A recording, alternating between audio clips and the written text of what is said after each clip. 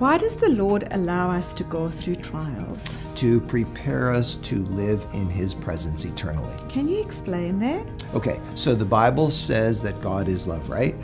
And it also says that our God is a consuming fire. So put those two ideas together. Well, King Solomon put these two truths together when he wrote, "For love is as strong as death. It burns like blazing fire, like a mighty flame." So love is like a blazing fire, but it doesn't destroy its lover, does it? No, it doesn't. But the Bible says that sinners and hypocrites, those who have not embraced God's love, are seized with fear, and they ask this question, who among us shall dwell with the devouring fire? Who among us shall dwell with everlasting burning? The answer is the exact opposite of what most people would think.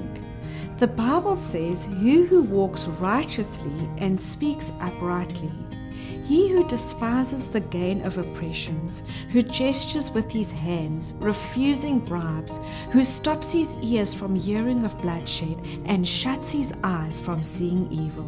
So the answer is that the righteous are the only ones who will be able to dwell with the devouring fire and not be devoured. Only those who embrace God's love are not burned up by the flames of His love.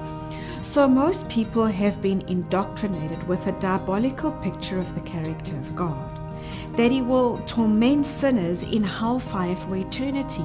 But the Bible gives a different picture. Yes, the Apostle Paul says that some people's characters are like wood, hay, or stubble because they have rejected Christ. So what happens to wood, hay, or stubble when they come in contact with a blazing fire? Well, they're burned to ashes and consumed into smoke.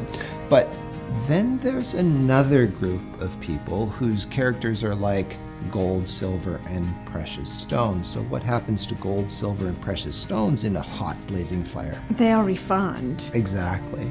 So here's what God's Word is telling us. If your character is like gold or silver or precious stones, because you have embraced the loving character of your Savior and made His love your own, then you will be able to live in His presence eternally.